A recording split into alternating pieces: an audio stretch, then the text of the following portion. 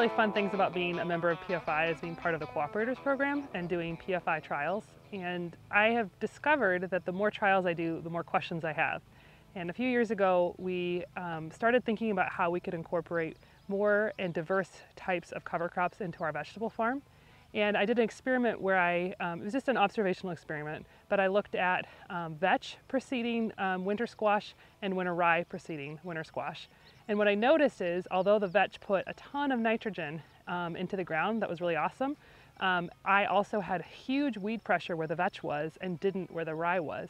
So observationally, it looked like, even though you'd think that the vetch would do better, that the rye was going to do better because we were actually able to get ahead of the weeds and cultivate and have a crop, whereas where the vetch was, we ended up not having a crop that year. So, but it was not scientific, it was just an observational thing, and I really wanted to show, because I really do believe that vetch is a really good cover crop, and I wanted to find ways to incorporate it into our farm. Winter squash is one of those things on a vegetable farm that can be planted into June, and so there's an opportunity for a larger growth window.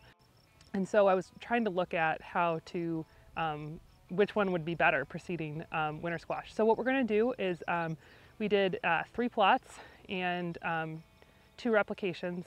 And so there's a total of 6 plots, but 2 treatments. And we have in strips, and we have winter rye and vetch every other plot. And we're going to look at the yield of butternut winter squash in those 2 cover crops. So today we're going to mow it, and then when it gets a chance to dry on top of the soil, then we're going to till it in, and we will then plant it with a planter where two riders ride on the back of a planter that we've retrofitted to be a planter, and we actually direct seed squash seeds. So it's not transplants, it's direct seeded seeds, and then we will hope for some good rains at that point, and then that will be the limiting factor on our yields. And we're going to look at in the fall which did better. Did it do better for squash to have rye or for vetch?